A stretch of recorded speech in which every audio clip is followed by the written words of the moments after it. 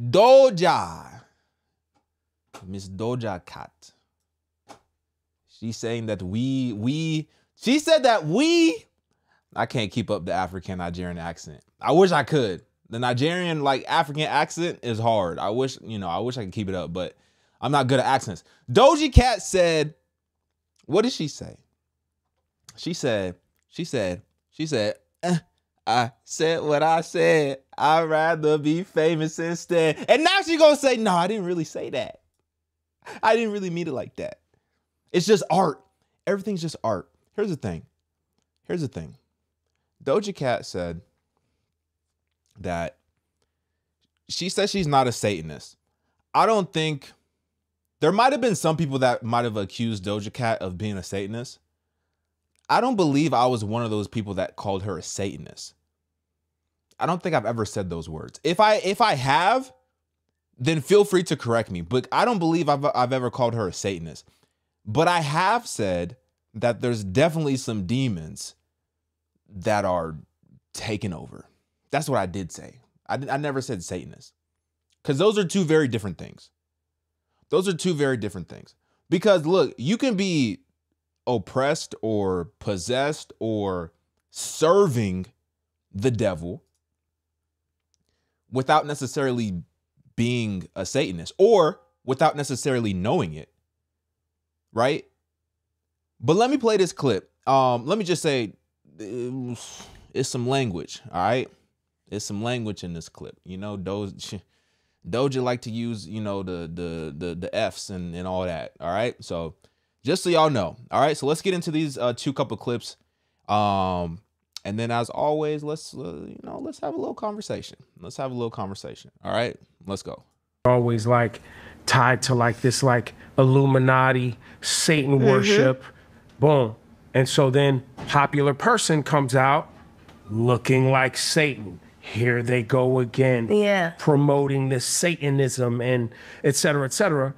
Somebody like myself goes, nah, they're just doing art. She's trying to scare y'all because she knows that you're gonna have some visceral reaction to this imagery. Or I'm minding my fucking business.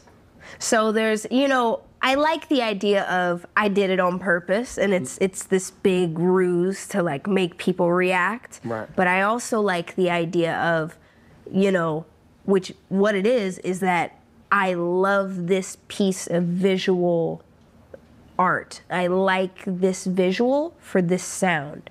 So I chose that visual and I applied it to the sound. All right, so if you don't know what she's talking about, she says she loves this type of visual for this sound, right?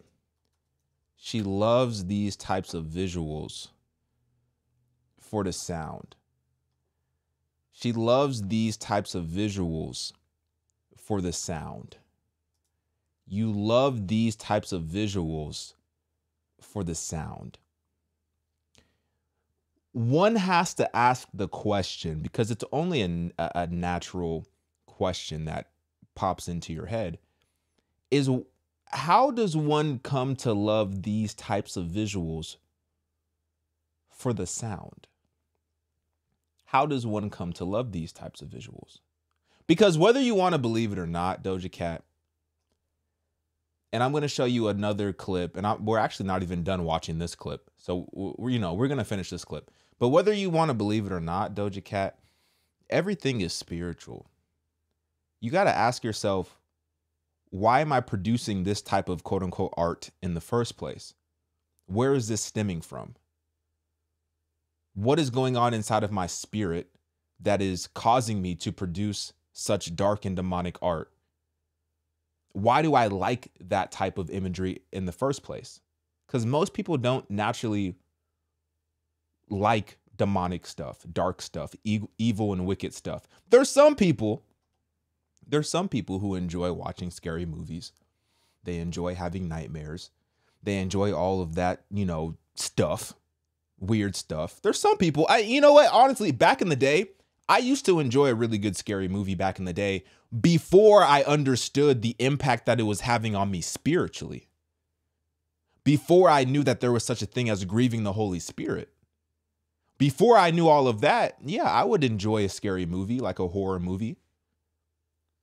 But it would affect me. Like for days after, for weeks after, I'm thinking about these scenes in my head, and it's sinking into my spirit, and it's affecting me, and it's producing an output, whether I know it or not, whether I like it or not. So you got to start to ask yourself, Doja Cat, why do you like these dark and demonic images? And why do you associate that with art as opposed to something more light and something more life-giving? How come you default towards death as opposed to images and art that is more life-giving? Well, it's because your spirit is unwell. And you know, none of us are perfect. That's why Christ came and died, is because we were all unwell. And, you know, to a certain point, we're still all unwell, you know, unless you are covered and washed by the blood of Jesus. And to some people, that might sound corny, right? That might sound corny. Like, oh, why do I need to be washed by the blood of Jesus, you know? Well, because you're a sinner, and the standard to get into heaven is perfection, and you're already tainted. You're already imperfect. There's nothing that you can do to clean yourself up.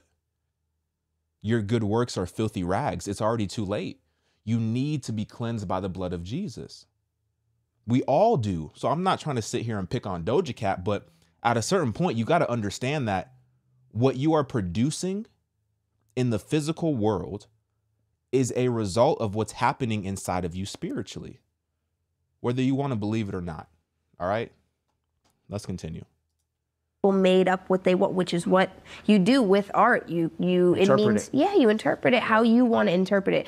Everybody has the right to interpret it how they want, but this whole like, you're a Satanist, very confident Satanism thing is like, I'm sorry, when the fuck did I say that I was a Satanist? right?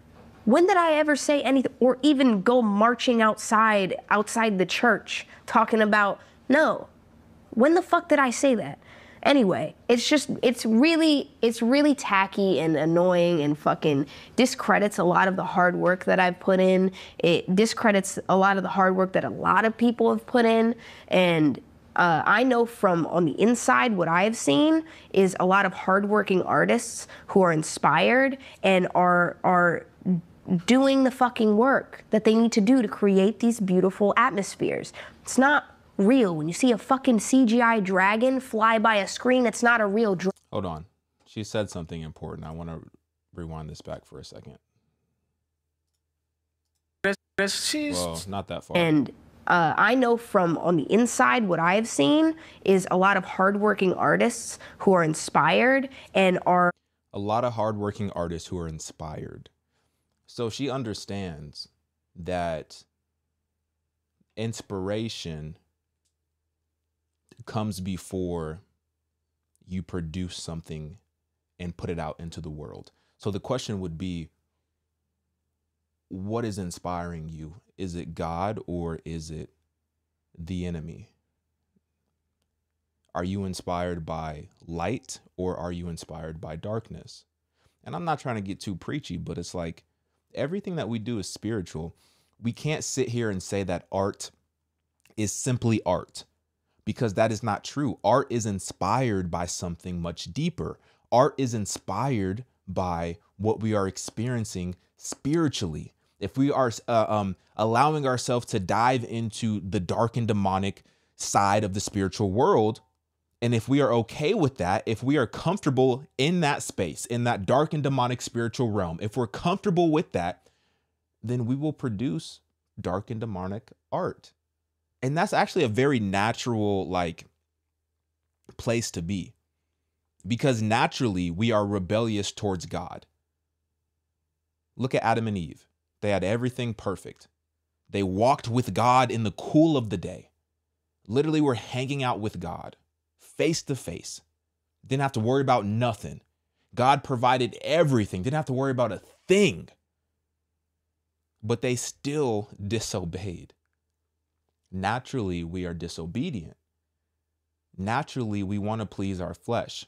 So it's not hard work to produce what you're producing.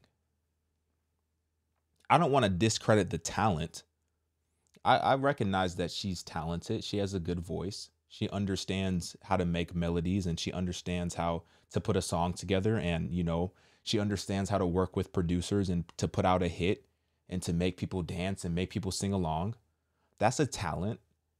I'm not trying to discredit that, but the harder work would be to strive to live a righteous life, because that goes against our flesh. That goes against our nature. It's easy for us to just live worldly. That's easy. The hard thing is to turn and to walk the right path. And I'm not saying I'm perfect. None of us are perfect. We all stumble and fall every single day. Christians are not perfect. But I think that's the important part, is that we understand that we're not perfect. We understand that we need grace. We understand that we need to be cleansed. And so we are on a constant path to seek God. So the question is, again, you're inspired. What are you inspired by? Who is inspiring you? What is inspiring you? It's not God. Clearly, it's not God. You don't have to be a Satanist, quote unquote, to be inspired by the devil. Because if you were being inspired by God, if you were allowing Christ to move within your life, if you were open to it, if you had a heart that was open to receiving the gospel, then that would be evident in what you produce. You know what I'm saying? So it has nothing to do with you marching outside of the church. It has nothing, to do with you proclaiming that you're a Satanist, but it has everything to do with what you produce. This is what you produce. This is what's going on in your spirit. These are the images that are being produced from your spirit, that you call art, that you called inspired. This is what's being produced. So it's only natural that we're going to think that something deeper, darker, and more demonic is going on, right? It's only natural. Are doing the fucking work that they need to do to create these beautiful atmospheres. It's not real. When you see a fucking CGI dragon fly by a screen, it's not a real dragon. But people really feel that way. Well, look. It's not real, but the spiritual implications are very real. That's the difference. The spiritual implications are very real. Somebody who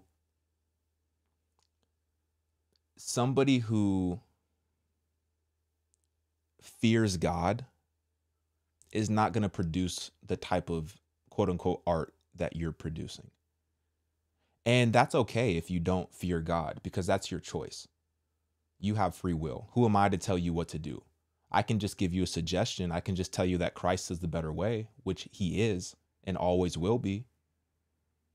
And one day or another, the whole world is going to know that. But there's definitely spiritual implications to what you're doing. This is another clip. Doja addresses Satanism allegations and some of her tattoos. Let's take a listen. It's like this big. It was one of my most proudest moments ever, and people wrote that off as Satanism, and it's literally just a little green guy with horns, and I'm standing on his head. Where's the harm? The thing is, I will say my arm piece had pentagrams on it, but it doesn't matter what I say. I'm gonna say it anyway. But that's just me being like, cute. Oh my God, cute. Literally, I'm just like, cute, this is so cute. And I put it on, and It's symbolism now. Yeah, and I'm also not religious. I'm not. So you have pentagrams as tattoos on your arms, and your excuse is that, okay, it's just cute. You're not religious. But it's like, you got to ask yourself why, like I said, why are you attracted to this darkness? Why do you think it's cute? Why do you think something that is meant for evil is cute? Like, why is that? What's going on internally? What's going on in your spirit? What's going on in your spirit? I mean, Like, am I tripping? What's the, hold on. Pentagram.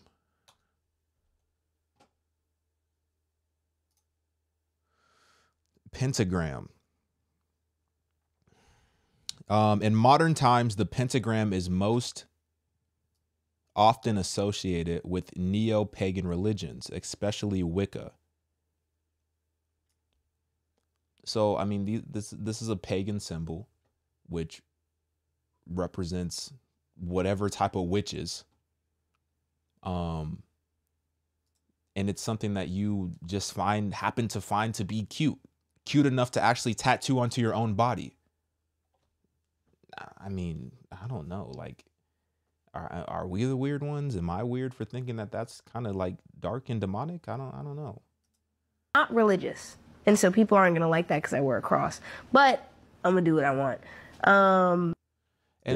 But that's again, like you say you're not religious, and people are not gonna like that the fact that you're not religious because you wear a cross. It's like it goes back to the same thing. It's like, why though? Why do you have this spirit of mockery within you? And not just Doja Cat, because so many people do that. So many people just, oh, I don't believe in Christ, but I'm just wearing a cross. And if somebody says, okay, what does that mean to you? Then it's like a big deal. Like, oh, I'm not religious. I just like how it looks type of thing. But like, it don't mean nothing to me, but I just like how it looks. Okay, but why do you low-key have that spirit of mockery within you when it comes to the cross? Like, you understand that this is a sacred symbol, a symbol that represents our Lord and Savior defeating death. It's just like, it's like Christianity, you know, time and time again is the only religion that is played with.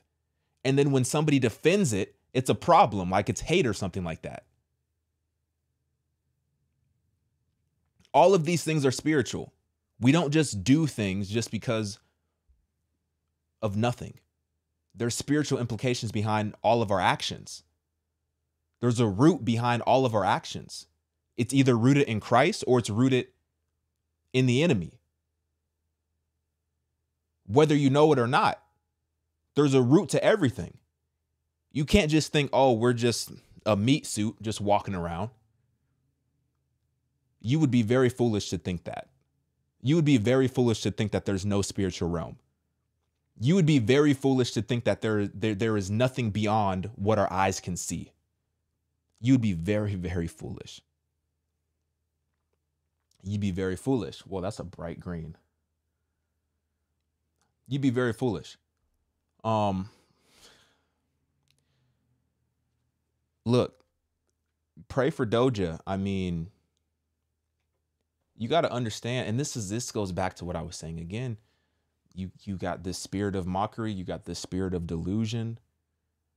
And I'm not acting like I know everything, and I don't want to come across as being like overly judgmental, but sometimes you can't see what's going on with yourself unless you completely zoom out, or unless you have somebody else who can observe it. You know, I don't have anything I want nothing more than everyone to be saved, and I want nothing more than for everyone to experience the love of Christ. I want nothing more. I need to get this green off the screen. Hold on. It's a little too much. I want nothing more. And that's the only reason why I make these videos talking about these celebrities and whatnot, is because like I want them to experience the love of Christ.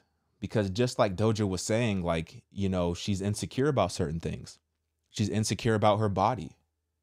She's insecure about her anxiety, her depression, and stuff like that. You know, and I struggle with mental health, you know, issues as well. But the only thing that's ever gave me a remedy for the mental health issues that I've struggled with is Jesus. That's the only thing. That's the only thing. And I've tried a lot of things. I've tried a lot of worldly things to try to fill that void, and it never worked. It never worked. So, you know, I don't know. Don't get mad at us for calling out what it is. I mean, it doesn't take a biblical scholar to see that there's something demonic going on. Something. There's something, you know? I don't know.